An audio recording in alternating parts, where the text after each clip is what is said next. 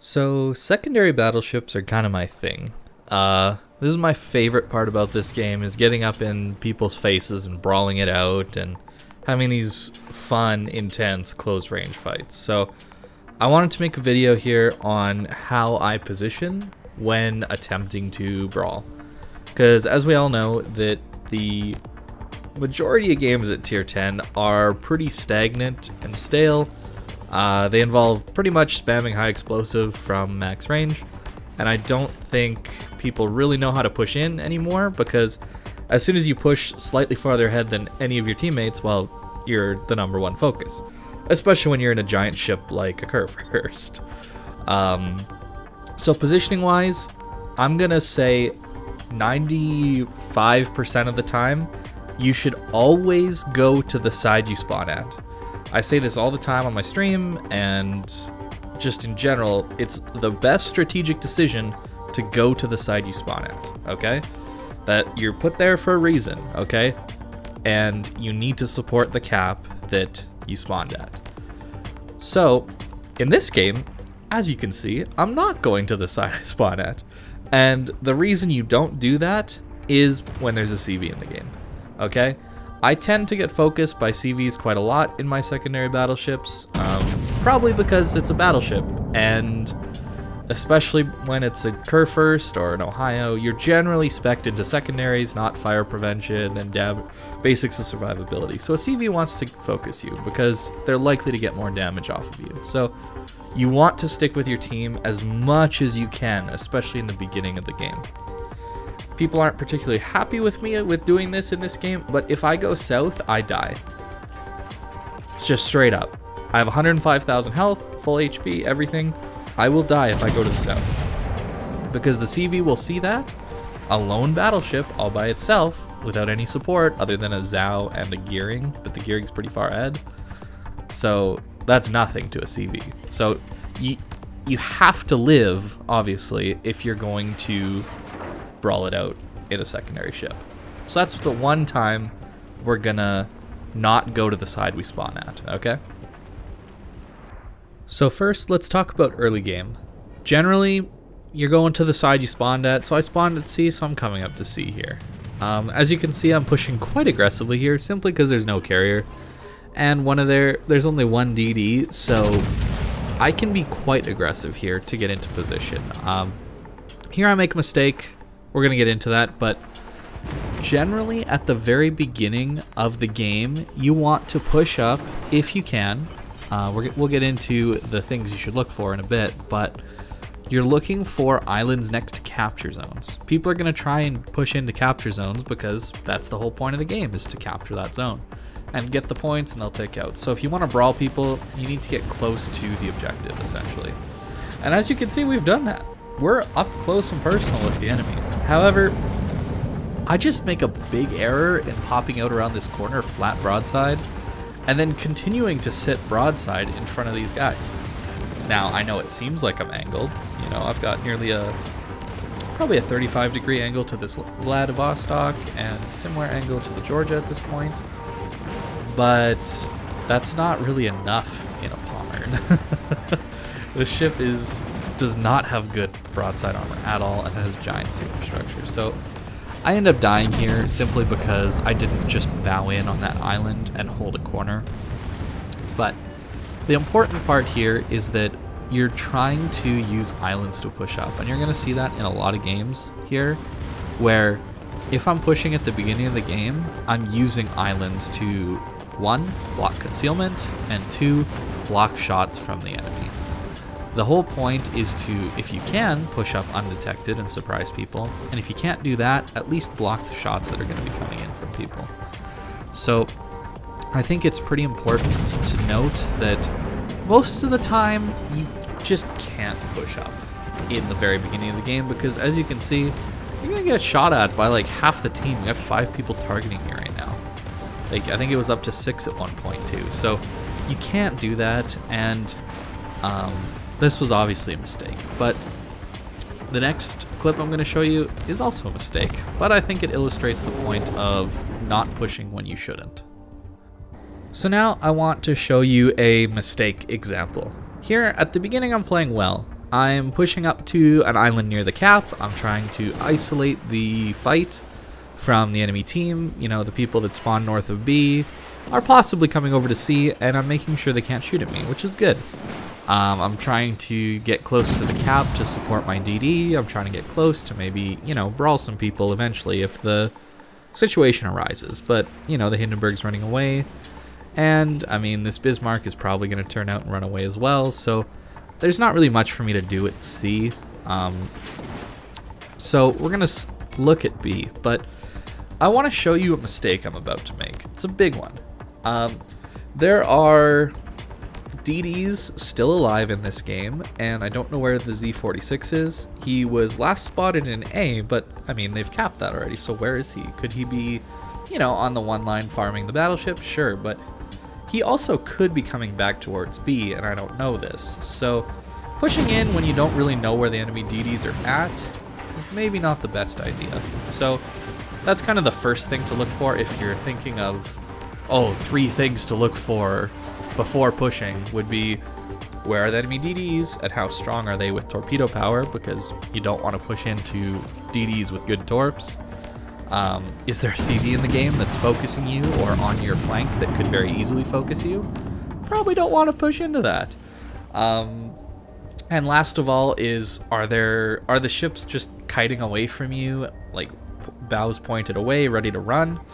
It's not easy to push into ships that are going to just run away from you, because you're always going to be at a disadvantage in those situations, because the more they run, the more they kite you into them, the more you're going to get caught in a crossfire. So here I should have stopped behind the island on my right.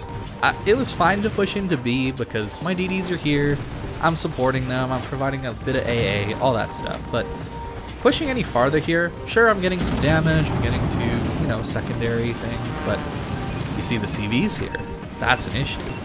The other problem is, well, there's a Brindisi about to show up on the left, and a Monty on my left, and on my right, I have a Monarch, Bismarck, Yamato, and Hindenburg. Hindenburg's about to show himself eventually, spamming high explosives from the back at me. So this is a bad push, and I realize this here now, how much of a mistake I've made.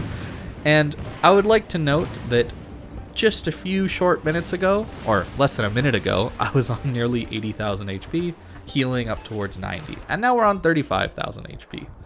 So mistakes are brutal when you are trying to push in a battleship. If you go too soon, which this was way too soon, big mistake on my part, well, sure, we get some damage, you're going to use your damage control, your heal's not going to be up, you won't have hydro, you're just kind of dead. I mean, here I'm just stuck on an island for a long time, so I'm not able to maneuver, but it doesn't really matter because I'm caught in such a massive crossfire that this Hindenburg and Yamato have my broadside, and in front of me I've got a Montana and a Brindisi and the CVs around, and I mean, there you can, we're just dead. So I wanted to show a clip that didn't go well just to give you an idea that it's hard. It's really hard to do. So early game pushing is hard, but mid to late game is really when this strategy gets really strong. As you can see in this match, we're losing this game quite badly. We're getting pushed into a corner, we've lost C. We're not really getting A because this Bismarck will die to the Shimakaze that's flanking him. So I need to make a play to win this game, right? And, well, Ohio's a great ship for that, especially when you know that their Shimakaze is not going to be anywhere near you, and their Kagero's not going to be anywhere near you. So you don't really have to worry about torpedoes. So you can play the islands, like I have been telling you to get in close with people, and then your whole goal is to outplay them positionally. Because up close, it's not really aiming that you're doing, it's the whole positioning thing. So here I'm pushing up, trying to get shots on this Yamato who's sitting broadside behind an island, but we can actually lob over the island with a lot of these shells. And I think this clip really illustrates what you can do if you know how to position your ship. So it's not the end of the world to be caught in a crossfire. I know that seems weird, but if you angle your ship properly and get right in between that crossfire, you can have a pretty good time, because as you can see, we're about to be stuck between a Soyuz, Neptune, Kurfürst, Bismarck, right? Like, we're pushing right into this, and a Shimakaze on our flank too. So I need to run from the Shima. That much is obvious, and we're kind of pushing into B a little bit, but they're not going to do too great there. So I think the biggest thing is to keep an eye on where the biggest threats are for you. So the big threats for me here are, well, the Kurfürst on my broadside, but fortunately he's not looking at me. And of course, I was thinking the Neptune might be really close by for torpedoes, but we don't really have to worry about that. That's why I popped the plane, by the way, so I could see potentially over an island, so that maybe I would be safe from that Neptune. And you can see at close range, dispersion's pretty kind. Now here we're turning out because we don't know where the Shima is, and it's very possible he's right there on his way back to come tort me as I come out of this gap. So we're not pushing through there, as well as the Neptune torpedoes. So we're just trying to think about the most likely plays from the enemy ships and position accordingly. So the important thing is, again, using islands. The whole Brawling perspective is you have to use islands to isolate shots and isolate ships from their friends and that kind of thing. So you can see we're using the island in the middle of B to isolate the Kurfürst, or keep the Kurfürst from shooting us while we deal with this Soyuz. Now this could have been a lot trickier because, you know, the Soyuz doesn't have to come across broadside to us and just gift us free damage, but the point still stands that here I'm caught between two enemy battleships, but I'm angled to both of them because of my positioning. Now sure, the CV could have played better and launched torpedo planes and gotten a free strike on me because I'm locked in now to these angles. But that doesn't happen, and we can actually stay relatively safe despite being caught between two enemy battleships. This is a really, really strong position to be in because you have your whole team supporting you, generally. And these guys can't really deal that much damage to you because we're trying to time the Kurfürst reload, essentially is what I was doing. Because I showed him broadside there, but I knew he had just shot, so I could show broadside to the Kurfürst to get all my guns off on the Soyuz. It's positioning like this that is so fun for me. This whole outplaying the enemy kind of thing is just amazing. So with this clip, I want to show you how I go about this brawl. This one is tricky because I am going to the weak side on a game with CVs in it. And normally I would say you shouldn't do this, but I see a Minotaur, which is an incredibly good AA ship, as well as another Ohio. And this Ohio looks like he's charging. And I want to support this because obviously, hey, I'm down for a brawl, let's go, right? And it's a little bit tricky on how to play this because there's gonna be a lot of the enemy team down here. It's gonna be a lot, and we don't see it all yet, but it's 3 versus, well, maybe 4 with the Nevsky in the back versus, I don't know, like 6, 7 maybe at least. So, and the carrier comes down here every once in a while too. So I want to point out that you can go to these sides, but it requires very special circumstances where the islands are really good, like really good for you to brawl with and take those 1v1s. You're trying to isolate, just like I said earlier. It's all about not getting shot at by 6 people. You know, it's 1, maybe 2 people is the maximum. So you see I'm shooting at this Kaba because we can full pen him, and getting a Kaba out early is huge because eventually you're going to have to focus on the battleships or cruisers shooting at you, and you kind of have to ignore a DD like a Kaba. But early on, it's not a huge deal to just ignore battleships that are angled to you. So here we're pushing in. Minotaur's got a great spot to cover us with AA, with Hydro, that kind of stuff, but we're pushing straight into a Smolensk, Kurfürst, Kremlin with an Ohio on our flank and a booster nearby with a Kaba trying to flank us. So how are we going to do this? Well, I have to turn out. We can't. Like, I'm risking a shot here by the Ohio.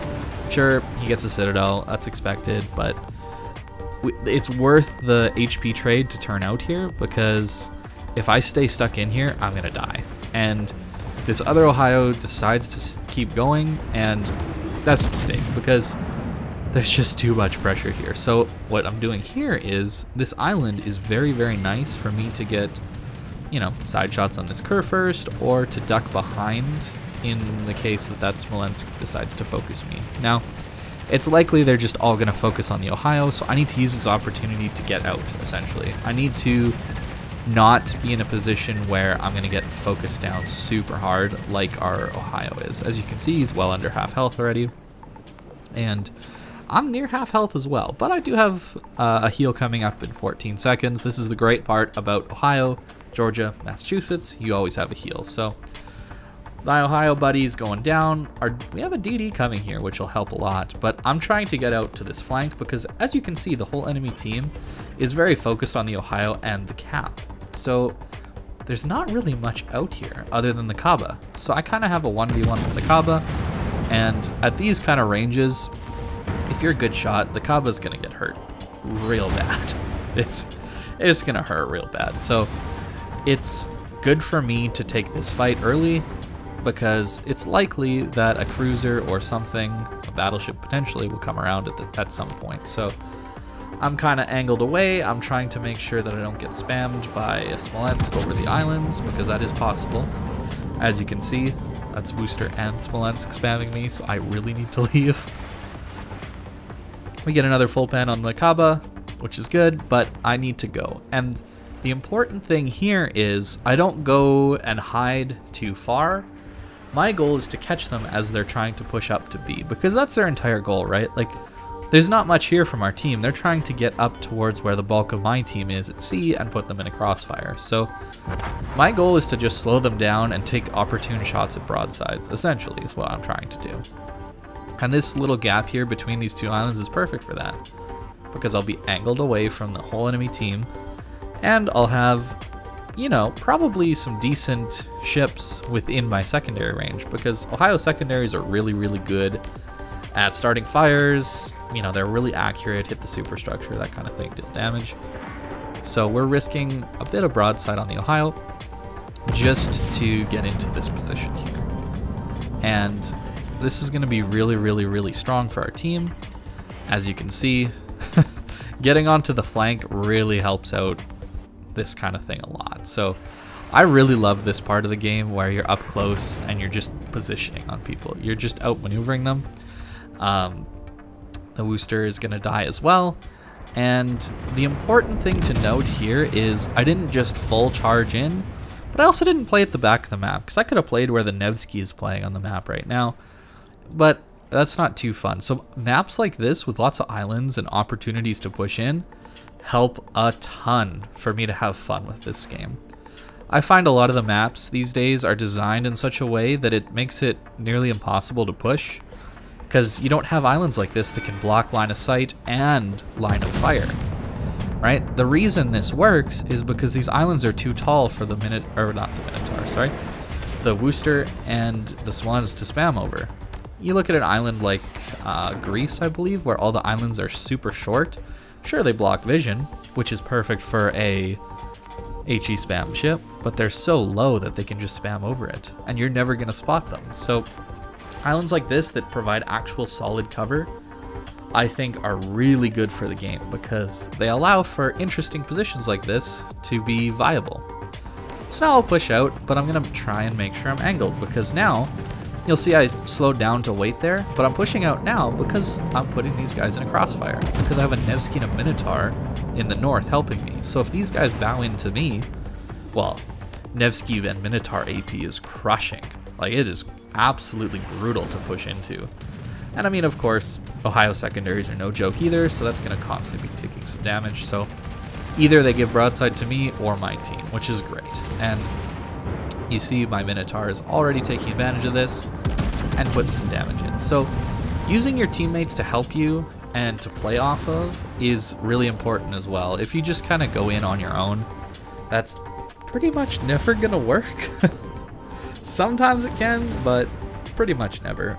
You'll see I'm trying to keep angled well, you know, kiting away. I'm trying to stay outside the Kerfer secondary range, just because I don't need to take that extra pressure at the moment. So, and then of course I'm just trying to take opportune shots on broadside ships. It's very basic as far as aiming is concerned.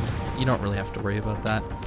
Something I would like to touch on though, in this game as this wraps up, I've kind of said all I'm going to say about these islands in this match.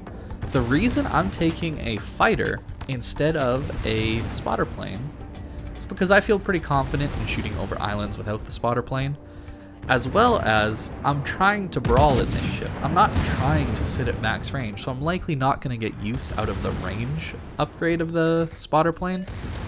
The main thing for me is I hate when CVs get multiple drops off on me. There's nothing you can do to stop one drop. They're always going to get it, but I find the fighter plane can help me deal with multiple drops from a single CV.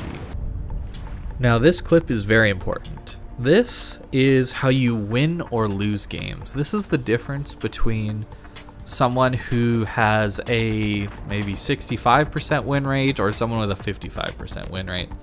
Knowing how to push in and win games is hard. And it won't work all the time, as you've seen in this video. I make mistakes all the time, but knowing how to push in and use islands to be the most effective you possibly can be in the endgame scenarios is critical to raising your win rate. And this goes for all battleships, not even secondary ones. In fact, this goes for all ships, not even just battleships. Cruisers, destroyers, they can all get incredibly aggressive and use their HP as a resource. Battleships just have more HP to use. So this game, I mean, this map is horrible at the beginning. You have to wait for people to die in order to start pushing in this map, because you just can't push in when the whole enemy team is just kind of sitting there waiting for it, when there's just no cover to push in with. So I've been sniping this game. You can see we're at the 10-minute mark in the game, so it's been pretty boring so far, but we're losing, obviously. Sure, we have 2 caps to their 2 caps, but we are kind of just down on HP a little bit, but the main thing is our position is horrible. We have horrible position. We're about to get blocked up here in the D cap, right? We have nothing at C, and they're pushing in from BA area. So we're about to get flanked, and we're about to lose our mid cap as well. So we have to push. It doesn't matter at this point if we lose or not. Like, if I die now, it doesn't matter, because you just have to push at a certain point, otherwise you're going to lose the game regardless. So it doesn't matter if you push in and die needlessly, because the game will end and you'll just have full HP at the back and you won't have tried to even win the game. So here it's tricky, because there's a Montana on my side, there's a Des Moines spamming me from max range, there's a Stalingrad locking me in, bow into him, and a Riga also spamming at me with high explosive. And this Riga, well, you saw he got quite lucky earlier with only 1 overpen. Sometimes that happens, and I've actually got a clip after this one talking a little bit about expectations and that. But for this clip, we have to get in a position to contest the C cap in the middle. It's critical. I can't stay here, obviously, because I'm going to die. So my entire goal is to get to the island where the Des Moines is. I want to be on that island so I can contest the Freddy pushing into C, because that's the important thing. These ships that are like this Des Moines spamming from their spawn or behind their spawn, he doesn't matter. The only thing he's doing now is he's killing me that's useful to his team. But if I'm in a position where he can't shoot me, he's essentially useless and out of the game. So our goal is to not make a ship at the back of the map useful. So that's where, again, islands come into play. Now, I do get lucky here because this Montana goes behind the island and he decides not to shoot at my broadside ship. And we angle kind of just in time to not give too much broadside to the Freddy for his second salvo into us. So we know here that this Stalingrad's going to push forward and put a shot into us. I'm trying to angle a bit to him, but I can't angle fully, otherwise I'm just going to round the island and be in a bad spot. So I'm accepting, I'm guessing around 25,000 damage, maybe even upwards of 30 to give to this guy. I'm accepting that. So There you go. We take 20, 21 or something like that, and now we have to fight this Freddy. But we're in a position that's safe from the Montana in the north, the Stalingrad, and the Des Moines, and the Riga, and the Montana pushing in. So we're in a super strong position here based on the enemy's deployment. Now, sure, the Venezia and, I guess not the Venezia, I forgot about that. The Vanguard could have just spammed us with AG, or the CV could have gone after us more. But that doesn't change that this is a strong position for us because it holds on to our cap. We don't just give the Freddy it up for free. Because it's possible that Freddy caps out without us pushing in like this. Now, the important thing to know is how I'm going to use my heals. You see how I'm pretty low? And, well, always be aware of your surroundings because sometimes there's holes in islands. But healing is oftentimes you just use it on cooldown when you're this low. But I don't always do that because the maximum amount you can heal changes depending on what type of damage you've taken. Obviously, if you take Citadel damage, you can only heal like 10% of that. So it's not worth popping a heal as soon as you take a Citadel because you'll only heal like 1,000 damage out of your, well, in this case, 17,000 HP heal. So this next heal, I'm pretty sure I don't actually have the ability to heal too much after this one. So I'm gonna save it. Actually, not this one. Never mind. But it still doesn't change the fact that you should save heals when they don't give you a full heal if you're down to your last heal. Because once you start taking damage, you can pop that heal, and then some of the damage that you're taking is going to be healed back. That's kind of the point I was trying to get at here. But this is a really nice play to use islands like this because you can have breaks. You can just back up and take a break, right?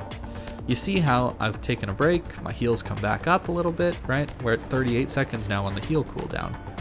You know, if I had just stayed out there, I would have probably died to this Montana and Riga who were pushing in on me before my heal comes up. Now, really frustratingly, he gets a huge hit into my superstructure, so angling sometimes just doesn't matter, but using islands to get a reprieve from enemy fire is huge. Being able to take a small break to get your heals off in ships that aren't Ohio, Georgia, Massachusetts, like, they're just so much better at brawling than any other ship just because of the heal. It's crazy how much better that it makes it. You live so much longer than you should just because you can get through all of your healing compared to any other battleship. The 80-second cooldown is so long, and it's fine for sniping battleships, but if you're trying to brawl, it's horrible. So that's why you have to use islands even more in ships like Kurfürst, Chikushima, anything else, anything other than the American secondary line or premium line. Unfortunately, those ones are all premiums, but as you can see, our team is slowly turning this one around, but the important thing here is I think our position baited a lot of the enemy team into trying to deal with us, and it's gotten them killed because they've pushed up close to me and I have some fire support from my sniping team. So I think this position probably won us this game, and to get into this position was incredibly challenging because, as you saw, we took a ton of damage to get into here, but it was ultimately worth it. Now in this clip, I want to talk about expectations. When you're brawling in a battleship, you expect your guns to deal a certain amount of damage to a ship. You have to assume that a broadside ship at close range is going to take a Citadel and play based off of that. That's how I play. If somebody gives me broadside at close range, they're taking a Citadel. They're taking big damage, right? And generally that's true, and generally that's how I make plays. You know, so this Wooster coming out like this, I'm thinking, oh, okay, well, he's full health, but if I just stay here, I can put huge damage into this guy, and, you know, he'll be angled, but we can still hit the stepped Citadel, but sometimes Dispersion does that. So The problem with Brawling is you make decisions and pushes based on what you think can happen. Now, I didn't think I was going to kill that guy, but I thought I'd at least half his health. It's a cruiser at 6 kilometers. But, I mean, we got the worst dispersion I've ever seen out of an Ohio at that time. So, and now he's flat broadside grounded on an island. So I'm assuming Citadel, right? I don't think that's unreasonable. Maybe not to kill him, but at least put him low. No, actually, that is unreasonable. So it can be very frustrating to play these secondary brawling ships because you end up losing a ton of health because you put yourself in a position like this one in front of a Wooster at 6 kilometers who's going to end up doing around 40,000 damage to you with fires and HE in the time it gets you to do 3 salvos. It's really frustrating for me, and that's why I can't play this game for too long in this kind of playstyle, because stuff like this happens where there's just no reason that he should be alive, but he is. And that's kind of the issue with this game that I have, that there's not enough consistency to make these strategic plays off of. I love the repositioning and outpositioning and outmaneuvering of the enemy, but this game doesn't always reward you for it. And that's the only big problem with secondaries and brawling battleships, really. Now, I'm sure a lot of the time when you've tried to push in, you've ran into a destroyer who just YOLOs at you. And in a secondary battleship, you don't ever want to take the shot right now. Like right here, you don't shoot. You put your secondaries on him and you wait. Patience is key here. You'll see I've switched to HE. I run Expert Loader on these builds for this exact reason.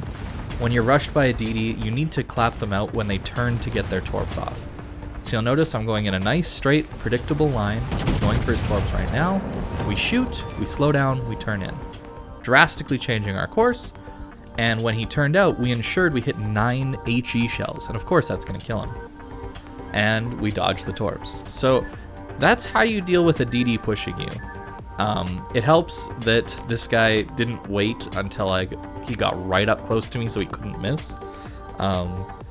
But at worst, you're going to trade. And at the end of a game like this, that's okay. But I tend to do this all the time because the secondaries apply a ton of pressure. I actually did around 8,000 damage to that gearing in that short amount of time my secondaries were on him.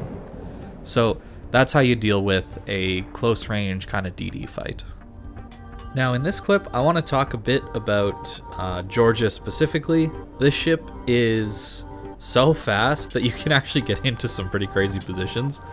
And it's not a misplay, even though it would be a misplay in, say, like, I don't know, an Ohio or something like that, or GK especially. Ohio's special too because it gets the fast heal. You'll see a lot of the time that I'll play more aggressively with my American premium secondary battleships, simply because the heal cooldown is so much faster, so I can just heal more damage essentially.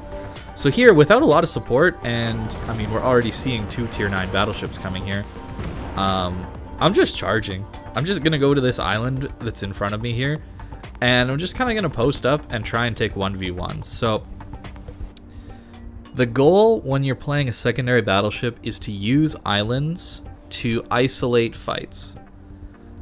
That is the #1 thing you could possibly do when brawling, because obviously 2 ships, no matter how good they are going to beat 1 ship generally. And especially when it's the same class and the same tier, right?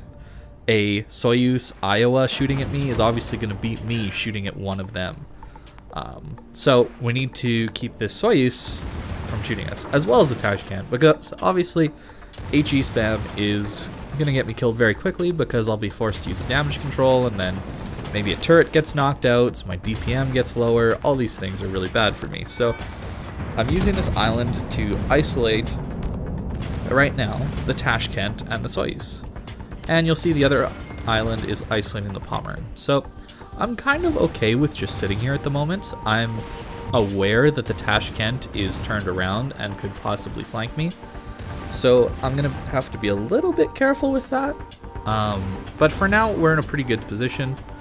Assuming the Iowa doesn't get incredibly lucky on our superstructure. because that is a thing that can happen when you're fighting other battleships. They can just somehow 15k you through your superstructure because they get a bunch of full pets, which is pretty annoying. I don't really like that mechanic at all, actually. It seems, I don't know, it's just not great. But there you see me painting the map because I know that's coming, and we took quite a bit of damage there, but our heals are so fast that we can just stay in the fight for so long. So here, I really need to isolate this Pommern from the Iowa. I don't want to be eating that 15,000 damage through the superstructure every 30 seconds. So we're going to go forward. This also has the added bonus of keeping me slightly more safe from the Tashkent torpedoes that are more than likely coming through here. I've got a Brindisi behind me, so I'm pulling up so that hopefully, as we eat another 12,000 damage to our superstructure from the Iowa, I'm hoping that the Tashkent won't be a problem for me at this point. So the Pommern's almost dead because he pulled out in front of my entire team, and, well, he died for it. So this is how critical it is to isolate fights. So for that Pommern, what he should have done, he should have posted up on that island and just taken that 1v1 fight with me. He should have gone bow in too. Despite him, you know, losing half his DPM then, his secondaries would have just torn me up, especially if he had IFHE with them, because they would all pen 32 millimeters. But he didn't, and he paid for it, because, well, obviously you're going to lose when you're sitting broadside in front of 3 ships. And this is something that takes a lot of practice to not just full send into people. And it's hard because not every map has good islands like this, and sometimes you can't get to these islands. For example, if I was in a Georgia in a tier 10 game, I probably wouldn't have gone to this island because tier 10 ships are so much scarier than tier 9 ships. The support ships are just that much better that there's probably going to be a ship maybe, you know, north of B that can shoot me because they just have more range and that kind of thing. So you have to look at not only the tier that you're at, but what islands are available to you on each map, because some maps just suck for brawling, and sometimes you just can't until late game, and you'll see that in a bit. But I tend to, on bad maps, just kind of play as kind of a sniper role, just a regular battleship role on certain maps for the first, you know, 10 minutes of the game, because you just can't push in on some maps. You have to wait until the number of people in the game is decreased. As soon as there's less people shooting at you, the better. And then you can open water push. So here I'm pushing because obviously we've pretty much dealt with the Soyuz, and I think that we can get this Tashkent because I'm a fast battleship, right? I can keep up with him. So that's kind of using the island there. From then on, the rest of this game wasn't actually too big a deal. Actually, there was something to note in the rest of this game. Not brawling necessarily, but for those of you that watched my aiming guide, we're gonna hit another blind shot, and somebody's not gonna be too happy with me about it. This guy's boxed in by the border and the islands in front of them. There's only one place he can go, and that's a full turn to the right. So we just predict where he's gonna go and shoot there. And, you know, maybe I'm lucky to hit 2 shells there, but blind fire, okay. As you see, he's not the most happy about it.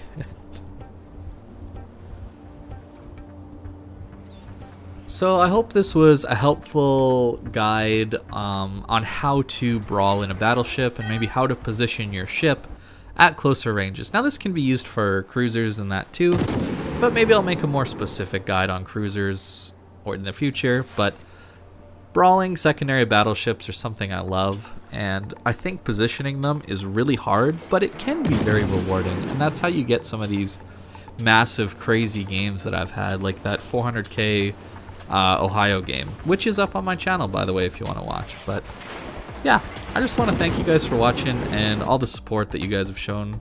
I really just appreciate it, and I hope you have a good day.